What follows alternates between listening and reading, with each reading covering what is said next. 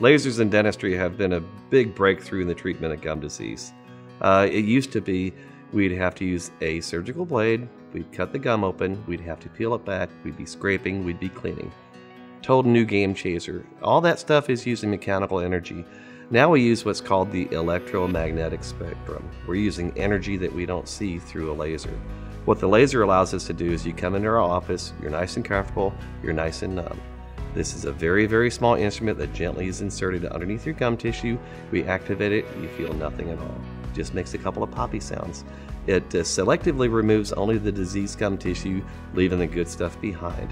You're going to have minimal swelling, minimal discomfort, minimal bleeding associated with use of the laser. You're going to find it to be an excellent experience.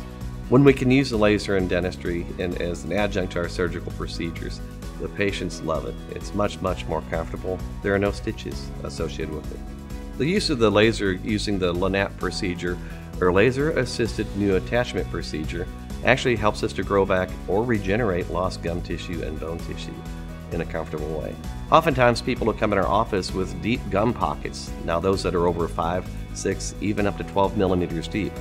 Using the laser-assisted new attachment procedure, oftentimes we can see those heal up to where they're anywhere from 1 to 3. Patients are much more comfortable. And the best thing is they're not bleeding.